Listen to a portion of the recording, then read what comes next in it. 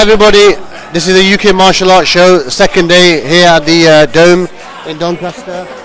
Yes, anyway, well, we got Sandy Holt, you know, with his funky hairstyle teaching behind the camera. Here with me is Mike Ilderton. How are you, sir? I'm very well, thank you. Lovely to see you again. Yeah. I love Mike because he's got, you know, a continuous smile. He's smiling all the time. And can you tell us about your history and when you started, what martial art you started with? A bit about yourself. I started when I was 14 in judo. I was sent to judo by my boss. Right. He'd been a prisoner of war of the Japanese, but he decided that judo was the thing for me. Right. At 19 I moved to karate. Right. I'm now approaching 76 and my martial arts life has been from 14 to 76. Wow. I'm currently a 7th dan in Wadaroo and a 2nd dan in Iaido, and I've still got a great deal to learn. Wow. But I love it. Do you hear that, guys? A great deal to learn. Fantastic. What advice would you give to people who want to join the martial arts but they're a bit reluctant or skeptical about joining? Well, we offer, and most good traditional martial arts clubs will offer you a taster, and I think that's important. Don't try to get people involved too quickly. Allow them to come along, but allow them also to choose the martial arts which best suits their physical ability, rather than saying taekwondo's for you, karate's for you, iaido's for you.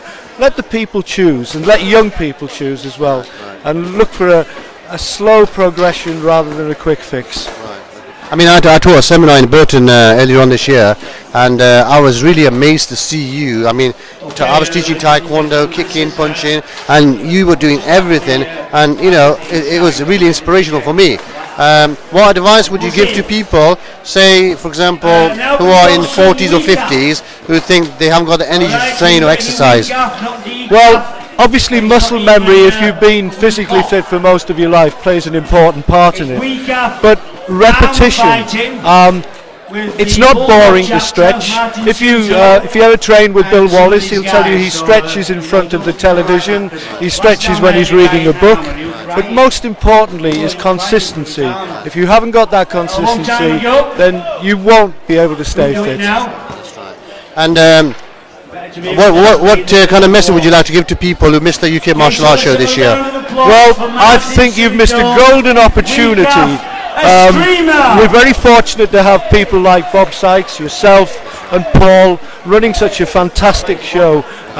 We look forward to next year and perhaps a change of venue, perhaps a change of whatever, but I'm sure it'll be onwards and upwards. Yes, fantastic. Now that's great. Thanks for your time, sir. I really appreciate it. Thank you. You're welcome. Thank you. Take care. Thank you.